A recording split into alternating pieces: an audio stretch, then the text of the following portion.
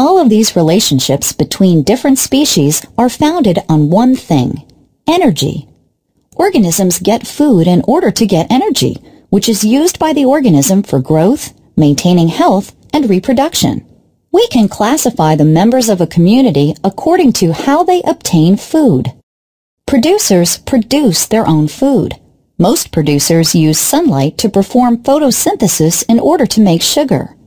The producer then breaks down the sugar, much in the same way as animals, to get energy. Plants, algae, and some bacteria are examples of producers. Consumers consume other organisms as food. Some consumers eat parts of an organism, such as leaves or fruit, while other consumers will eat a whole organism. All animals are consumers.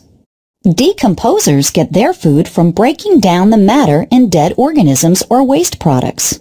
Decomposers ensure that the energy and nutrients that are locked in dead matter are recycled back into the environment.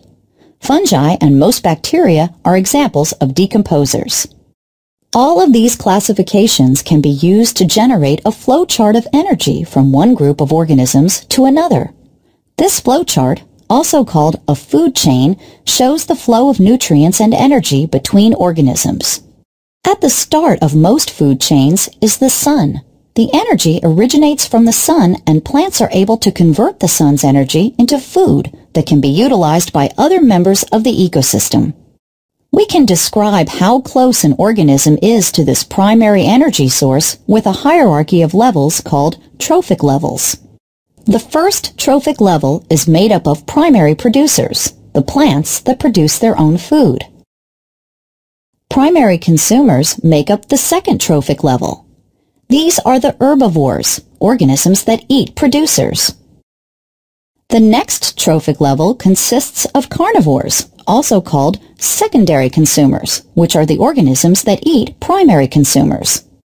There can be many more consumers in a community. It is not uncommon for smaller carnivores to be eaten by larger carnivores. These larger carnivores are called tertiary consumers. If a carnivore eats the tertiary consumer, it is called the quaternary consumer, and so on. Decomposers carry a special spot in the food chain. Because they obtain their nutrients by breaking down dead plant and animal matter, all other trophic levels in the food chain go to the decomposers. Combining up all of the food chains within a community, including producers, consumers, and decomposers, gives us a food web. Note that an ecosystem is nowhere near 100% efficient in its energy flow. Every time we move to a higher trophic level, only a small fraction of the energy is passed on and incorporated into the bodies of those organisms. This is called an energy pyramid.